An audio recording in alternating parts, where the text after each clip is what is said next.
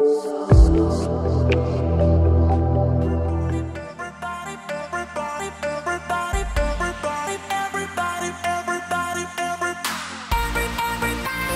my loves, how are ya? Today I'll show you how to make a lazy girl French twist with a braided detail. So begin by selecting a round triangle section front like I'm showing, keep it away for later.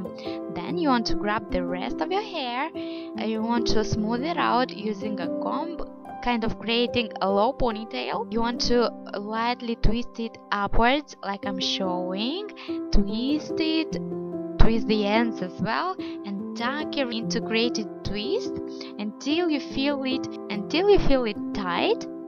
Then when your ends are very well hidden into this twist, you want to pin it from this side using some grips.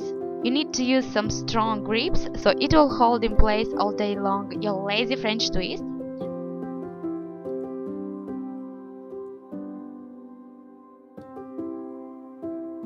Then you want to release your front section, brush it with your fingers, and then you want to braid it backwards like a simple 3-strand braid.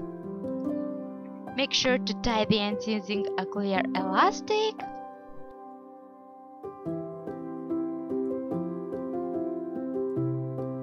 Then you want to bring this braid near our created French twist, hide the ends under the braid like I'm showing here, pin it in place, use some hairspray if you need, and they're basically done. Tell me please in comments down below what you think about this easy, lazy twist with a braided detail. Also guys, if you're new, please don't forget to subscribe and hit that bell notification button to be notified 3 times a week when I post a new hair tutorial.